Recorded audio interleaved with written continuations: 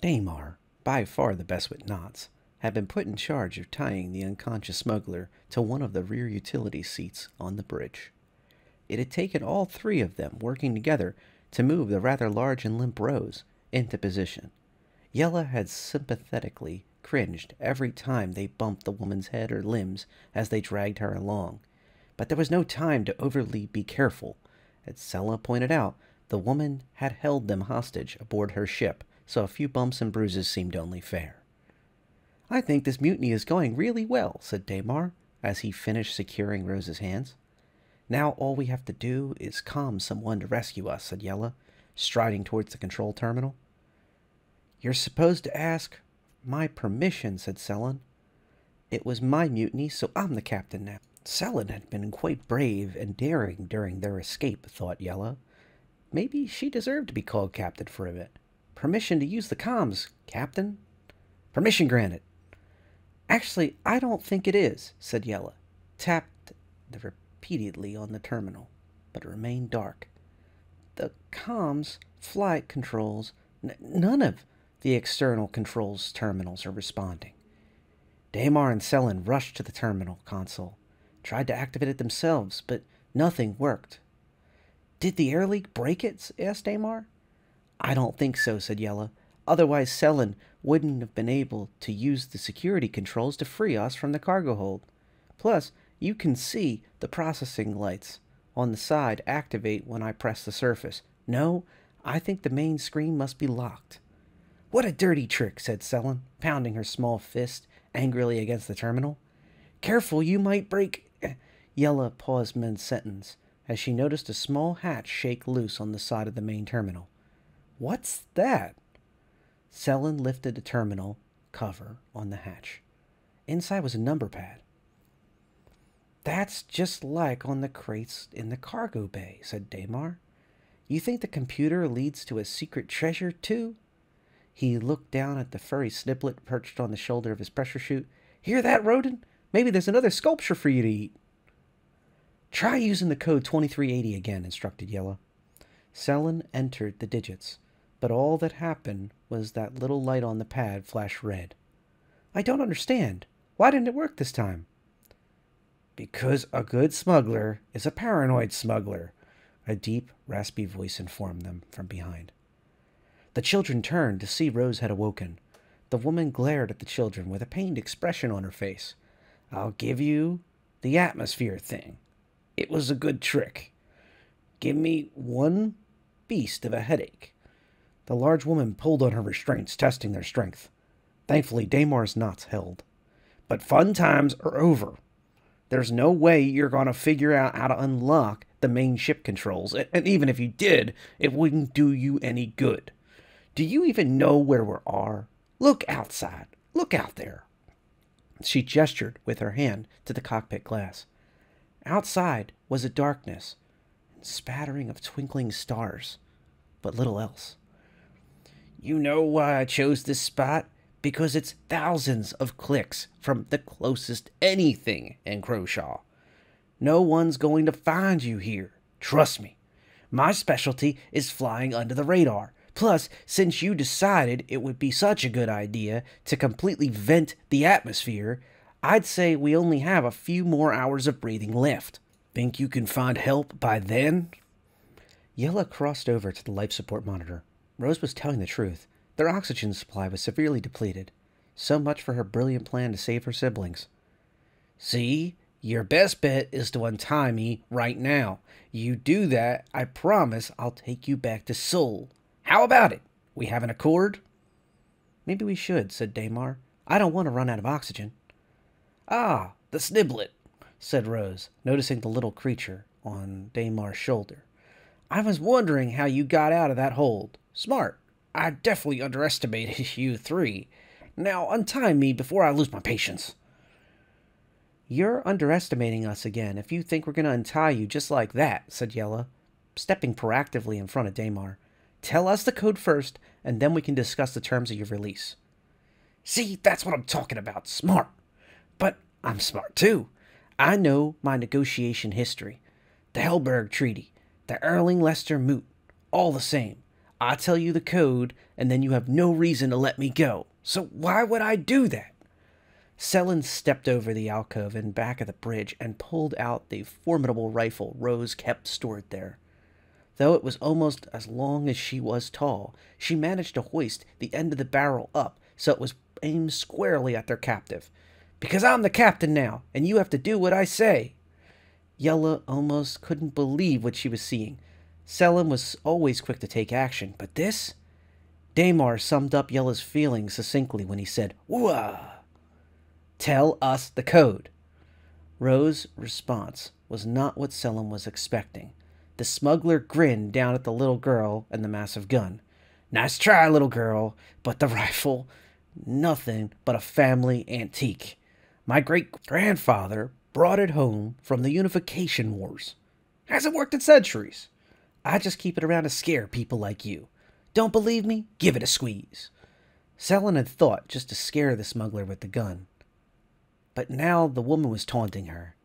Rose had kidnapped them, threatened their lives, and even though she had tied to a chair, she was acting like she was running things. Like they were just some kids she could boss around. Selin hated when adults thought they could do whatever they wanted just because they were bigger and older. If she had to follow the rules and be nice, why didn't they? Whether the gun was broken or not broken, Selin didn't really care. One way or another, she was going to make Rose listen. "Fine, I will." Selin aimed the gun at Rose's left boot and reached for the trigger, but before she could attempt to fire, Yella put her hand on Sister's shoulder. "Selin, wait." Selin didn't want to wait. Her brother and sister's lives depending on getting that code. She had to protect her family. "We have to get the code. It's the only way." For what seemed like a very long moment, Yella thought about stepping back and letting Selin do things her way. With the atmosphere running out, the stakes were truly dire. Shouldn't they do anything in their power to get that code? But then she thought about what would happen afterwards. What would her brave and bold sister be like then? She thought about the time they were visiting Baba and they had a credit chit on the floor in the market that they found. After they found the money, they wanted to keep it at first, but Baba asked them, "Do you know who Tip Top Tubber is?" The children hadn't, so Baba explained that Tip Top Tubber was the best, most kind, most brave, most clever human that ever lived and ever would. Whenever I'm not sure what to do, I think about what Tip Top would do it. Figure it's good enough for him, being the best human and all. It's good enough for me. "We can get out of this. We can do it the right way," said Yella. She turned to her brother. "Damar, what do you think Tip Top would do if they were trapped in a ship, losing air?" Damar thought a second before answering. "Well, I'm not sure. Tip Top probably wouldn't hurt someone, definitely not someone tied to a chair." "What do you think, Selin? What do you think Tip Top would do?" Selin hesitated. It had been years since she first learned about Tip Top and returning that nice woman's money. For the most part, they had outgrown the game. But hours they spent guessing and arguing about how the best human in the universe would tackle life's problems came back to her. With a sigh, Selin lowered the gun. Tip Top would figure out how to decode without hurting anybody, using smarts. That's what I think too. Want to help me? We're not untying her, though. Agreed. Not even Tip Top would trust her.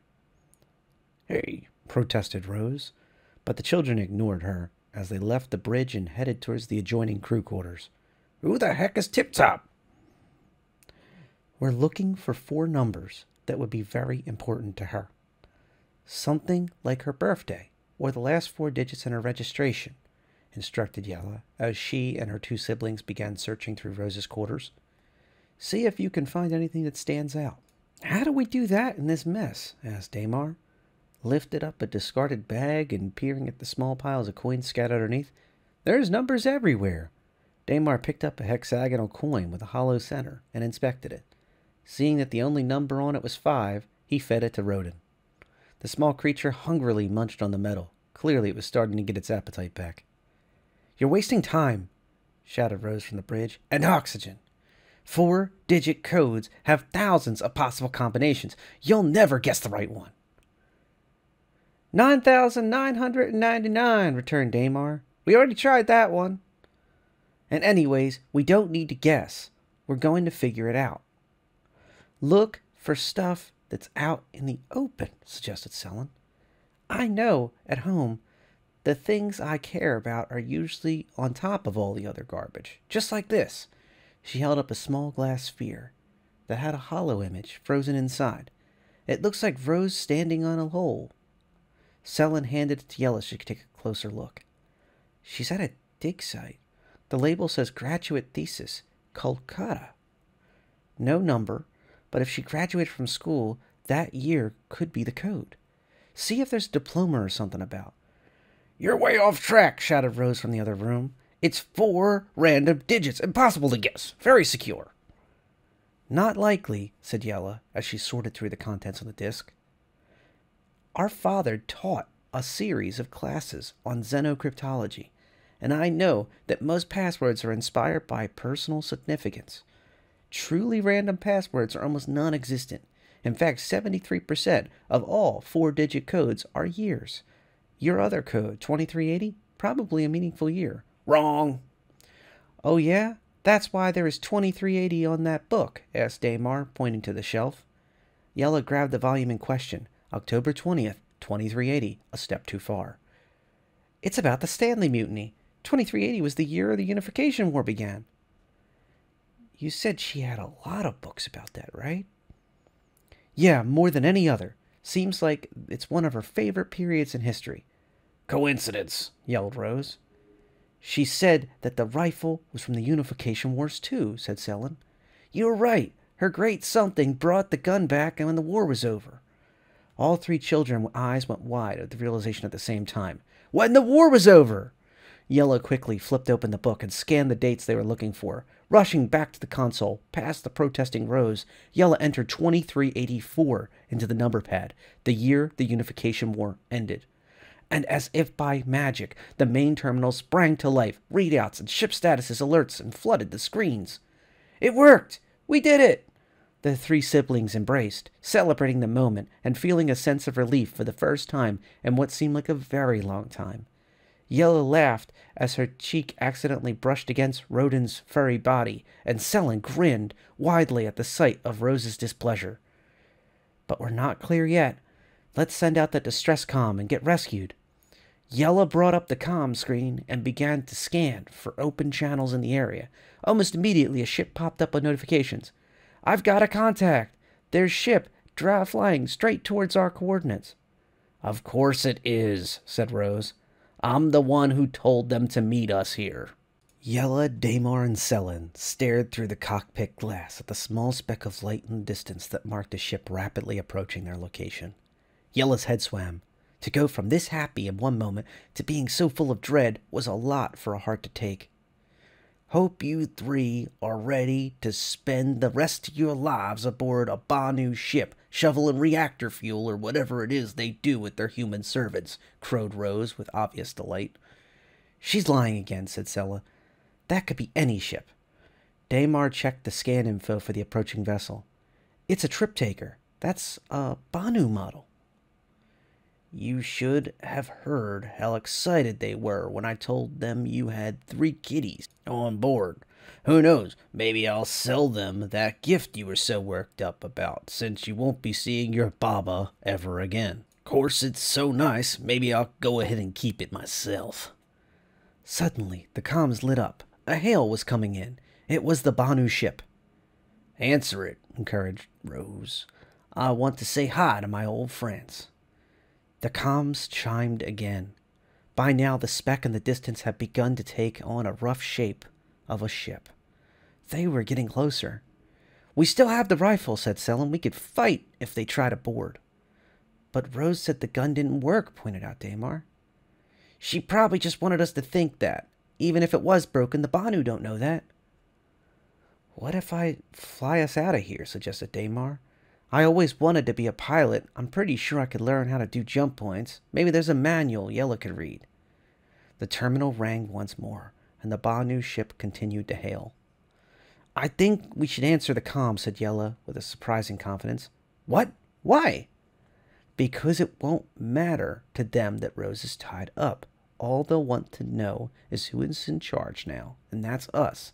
Yella paused before admitting, "Plus, I've always really wanted to meet the Banu." "It would be pretty fun to meet a real alien," agreed Daymar. "And if they take us prisoner, we could always do another mutiny," muttered Selin. "We are really good at them, aren't we?" "Okay, let's do it." "Yeah, I trust you." With a deep breath, Yella pressed the control panel and answered the hail. On the screen, a Banu appeared, leaning in too close to the camera. The alien's elongated and deeply ridged face filled the image. Dark eyes twinkling, mouth spread with a wide grimace, the Banu said, "Hello!" Before Yella could respond, Roses strained forward against her bindings and shouted for the Banu's attention. "Drafa, these little monsters kidnap me. You have to help. I'll give you anything you want." Drafa noticed the smuggler in the background. "Oh, hello, Rose. Much sorry for a kidnap. Much luck to you."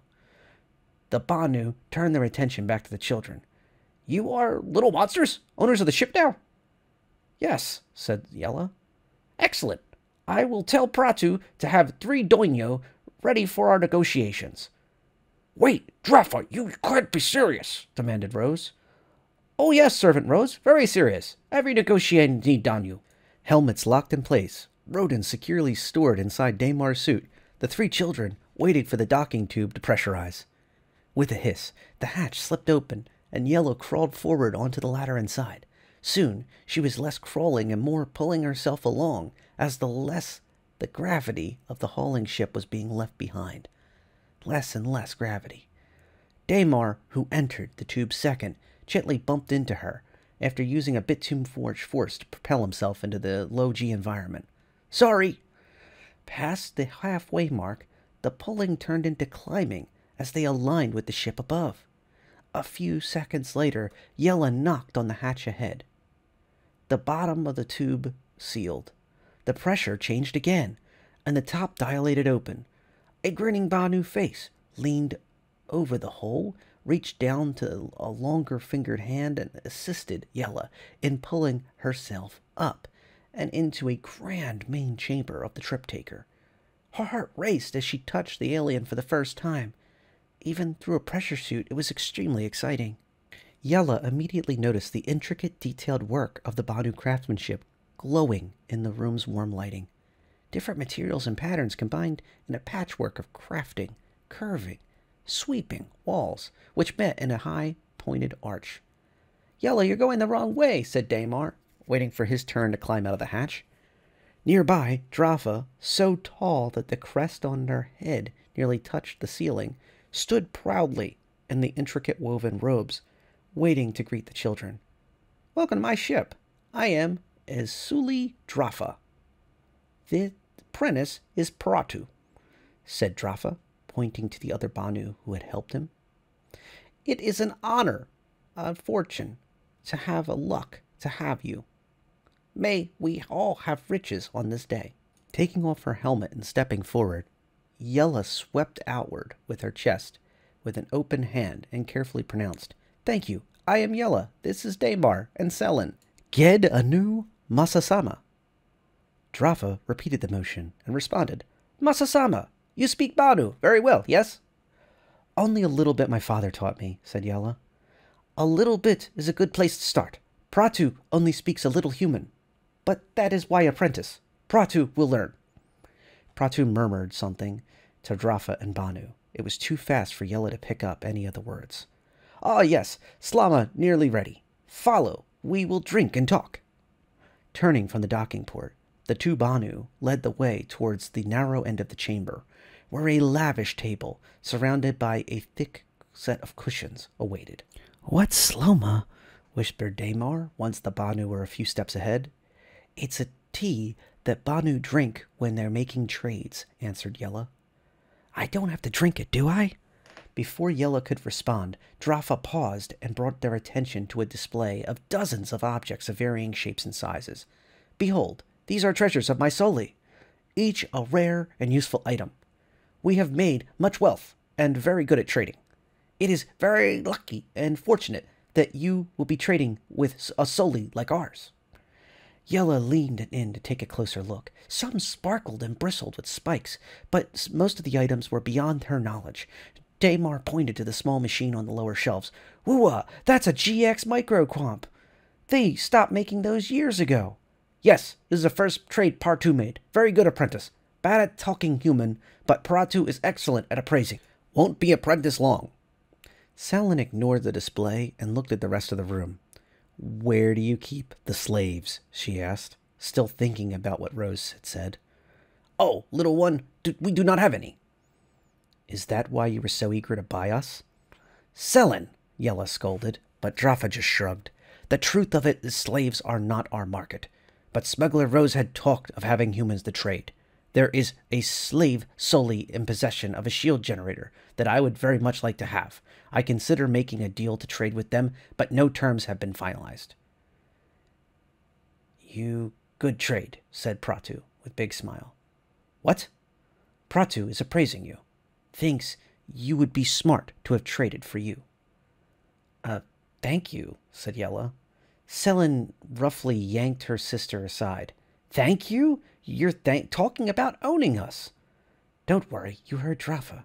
They're not slave traders.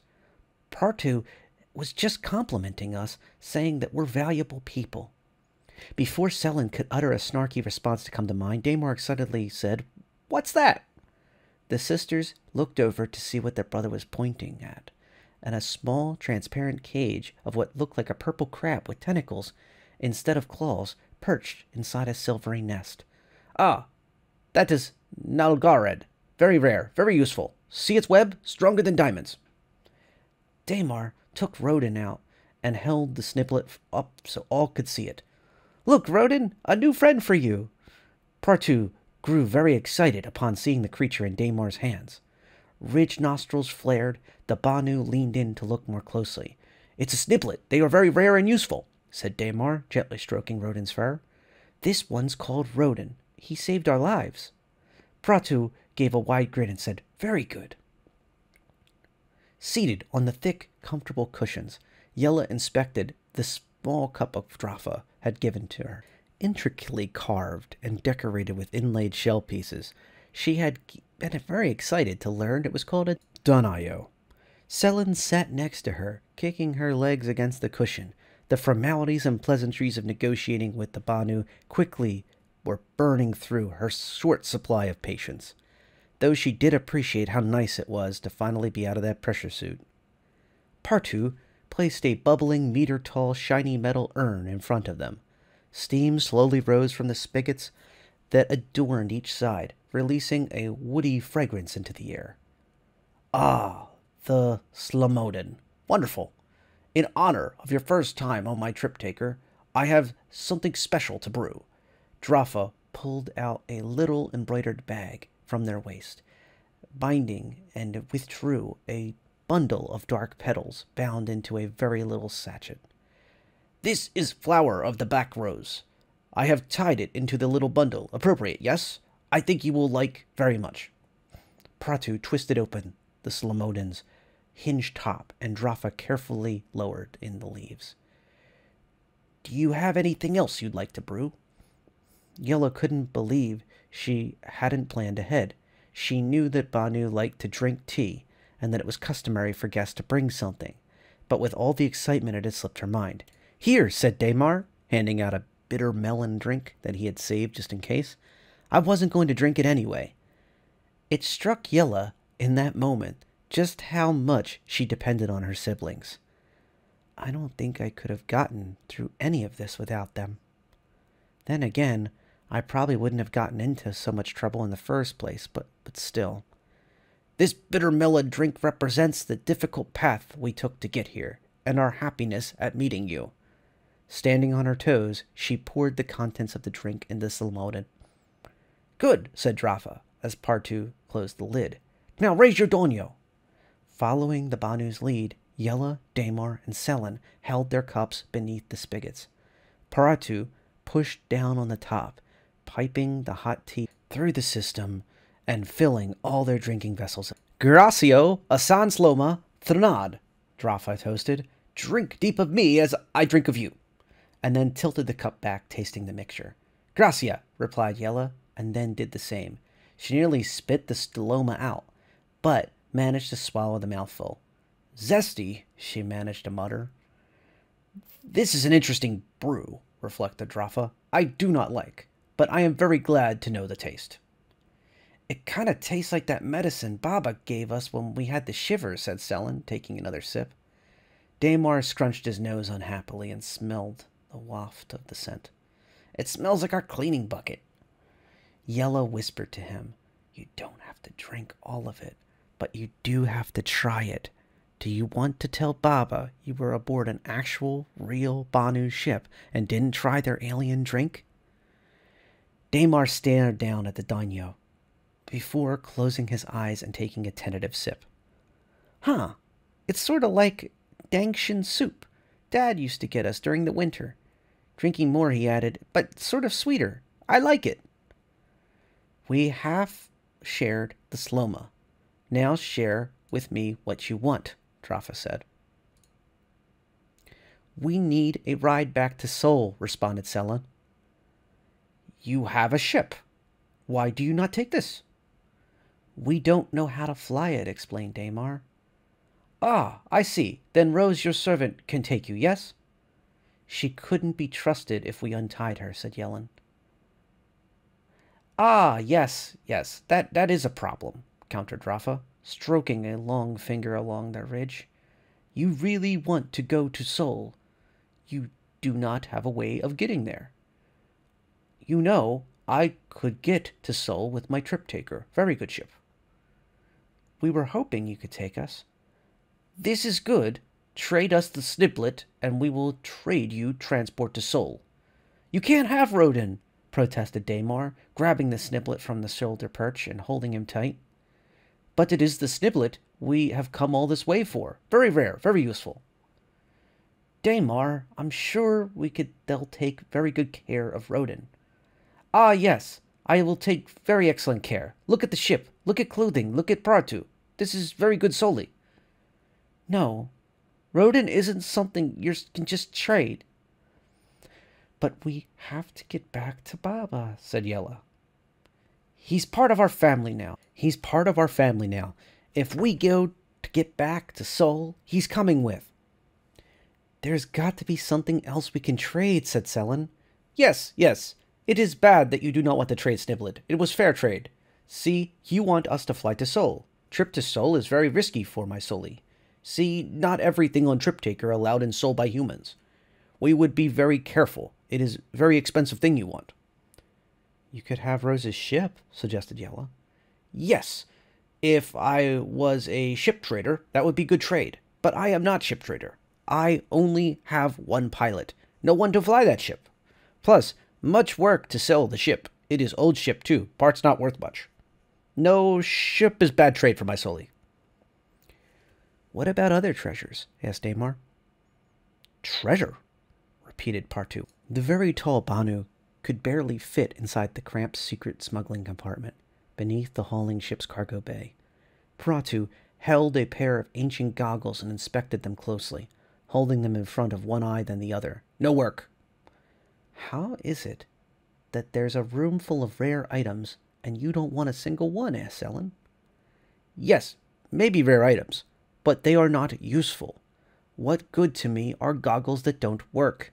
What good is painting of man with one ear? This map could be useful, but Part3 says the city doesn't exist anymore.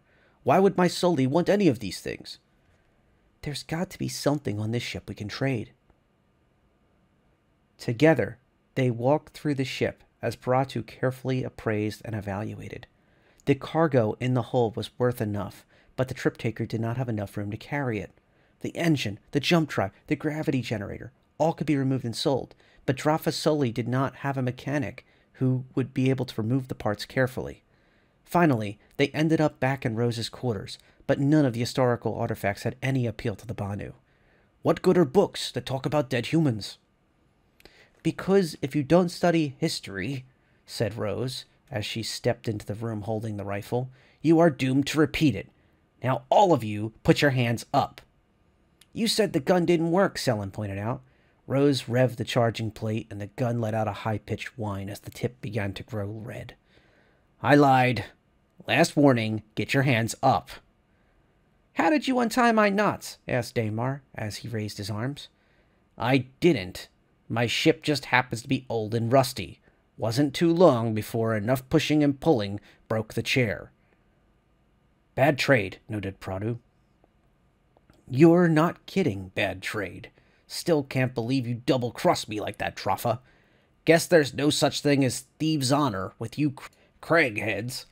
"You are wrong. My Sully has most honor. Every trade we have done has been fair, and I kept my word. It is disgrace yourself. Do you not see we are in the middle of negotiation? If you wish to free yourself, do it on your own time." Rose shook her head in disbelief. "Oh, that's it. I want you all off my ship, right now. First things first, though." She swung the gun at Daymar. "You, give me back my sniblet." Daymar looked down at his furry friend and looking up at Rose's gaze. "You want him? Here, you can have him." Daymar held the sniblet out. Rose reached to grab down, but before she could, Daymar stepped forward and pulled Rodin onto the barrel of the rifle. Before Rose had a chance to realize what had happened, the gun sparked and released a cloud of dark smoke. The sniblet had chewed through the metal. The smuggler squeezed the trigger, but nothing happened. "Guess you weren't lying about the gun not working and all," happily taunted Selin. "Why, you little—" Rose threatened as she menacingly stepped forward, but before she could do anything, Part3 interposed and drove the palm of their hand into her jaw. Just like that, Rose collapsed into a pile on the floor, unconscious for the second. Daymar dropped on all fours and quickly found where the sniblet was still happily munching away on the rifle. "You saved us again, Rodin." "That was quick thinking, Daymar," said Yella. "You were right that we could have never traded Rodin away." Selin looked up at Part3 in awe. "Can you teach us to fight like that?" The Banu grinned down at her. "Trade? Help teach Part3 human?" asked Part3. "Deal," replied Selin. "I am happy that one trade has been made. I think I see another. If you give us the smuggler Rose, we shall take you to Sol. She knows much about finding rare items and would be a good addition to my Soli." "You mean like her being a slave?" asked Yella. "Yes, until she can earn her freedom. She is good at treasures, so it will not take long." "That'd be awesome," said Selin, "but we can't. Humans are not for trading. Even ones like Rose. It's not the tip-top way." "Then I am afraid negotiation almost over," said Draffa sadly. "It is bad that weapon was destroyed. That would have been worth trip to Sol.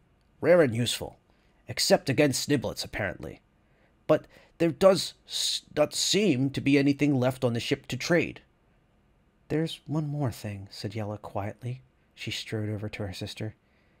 "But I will only trade it if you and Daymar say it's okay, Selin."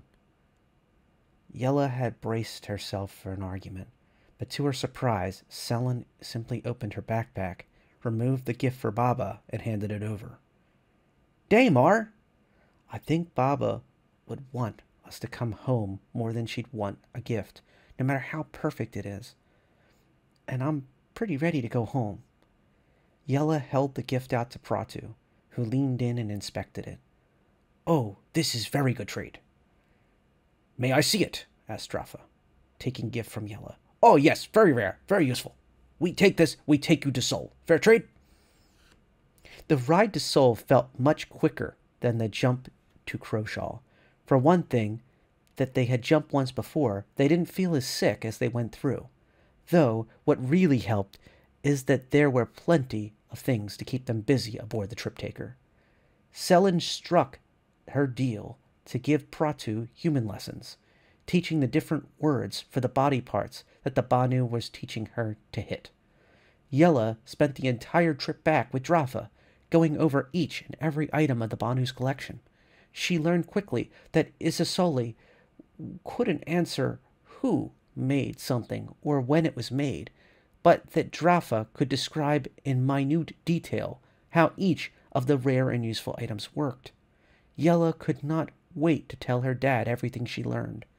Daymar tried his best to get Rodin and the Nalgar to be friends, but in the end, since the two kept hissing and snipping at each other, decided his efforts would be better spent trying different Sloma brews.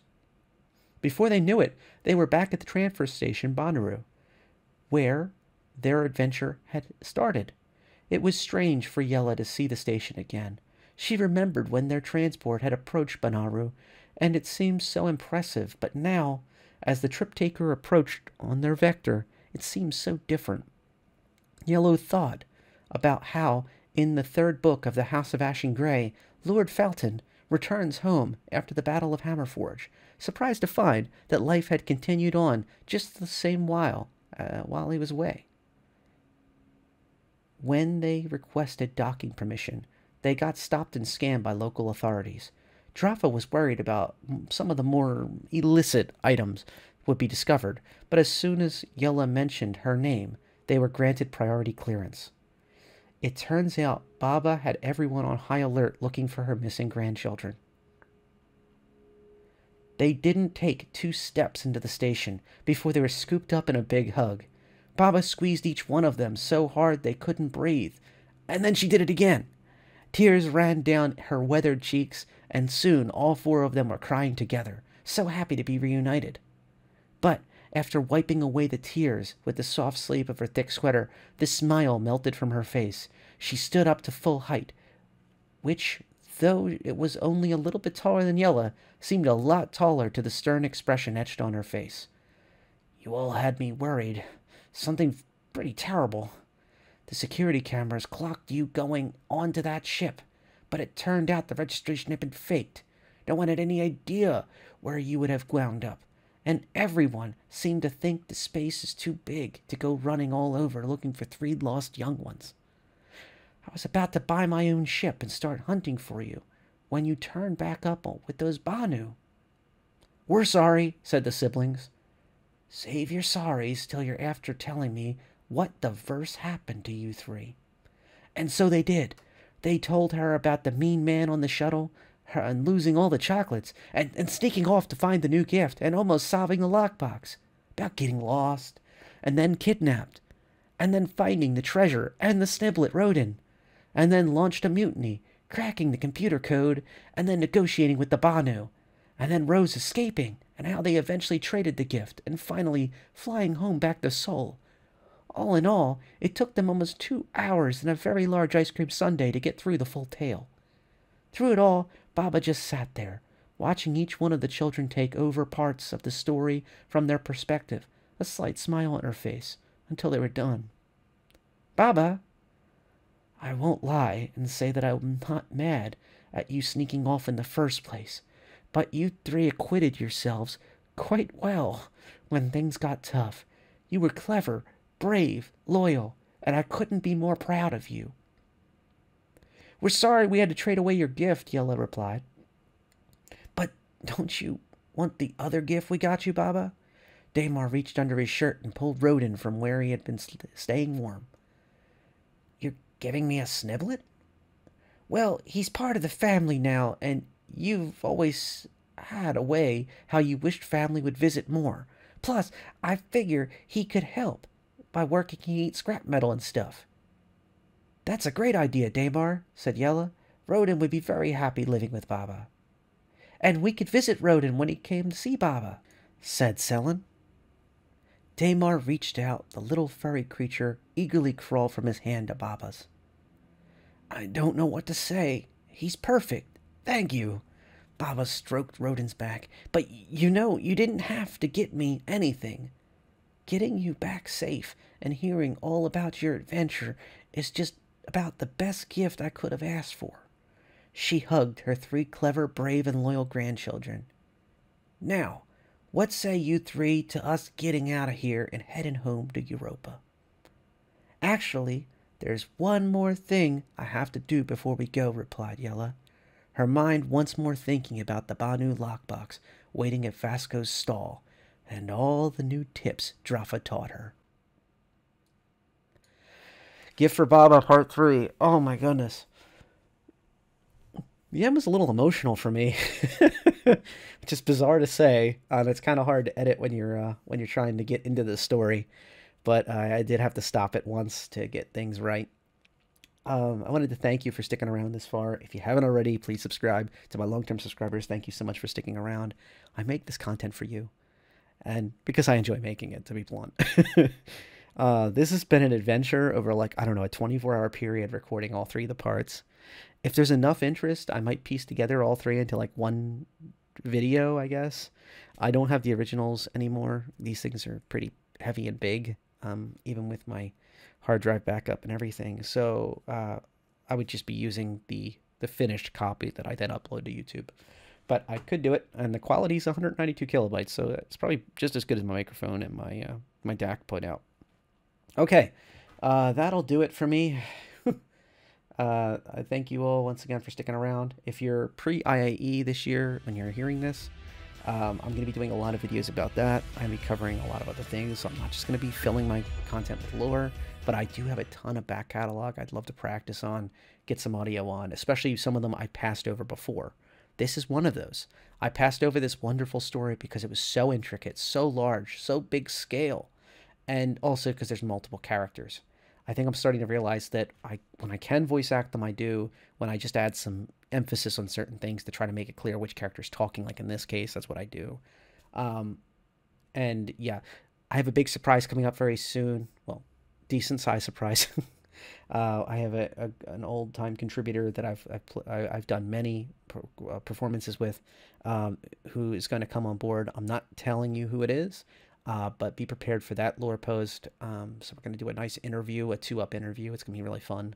A short one, but should really up the believability and the cool aspect of it.